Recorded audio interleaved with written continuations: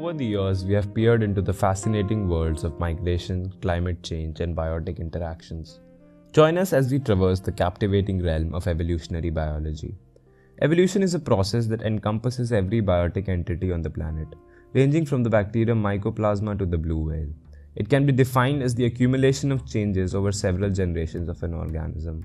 This definition often betrays the grandiosity of evolution and overlooks the mind-blowing phenomena that fall under it. For example, animals are never on a linear path to attaining some ideal. It can sometimes be a detour and sometimes even a drastic U-turn. You might not believe it, but the animal on your screen, the Indohyus, is the ancestor of whales. It's true. Every organism that has ever existed is a brushstroke in the never-ending canvas of our environment, and the artist has always been evolution. Every organism shares a single common ancestor. Even those that are not strictly alive share a chemical lineage with the rest of us. The Dimetrodon, the dinosaurus creature you see right now, is actually more closely related to mammals than reptiles. As Darwin put it, to suppose that the eye could have been formed by natural selection seems absurd in the highest degree.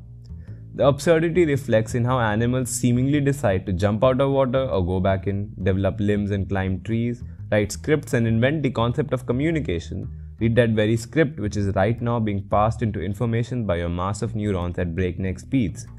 Maybe the Tiktaalik should not have ventured out of water. You came from the sea.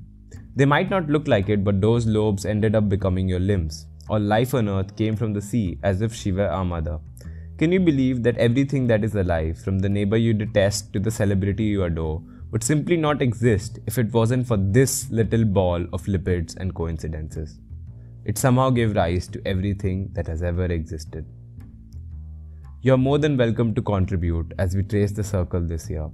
We welcome you to mail us at xavierzoology@gmail.com for more information if you are interested in contributing.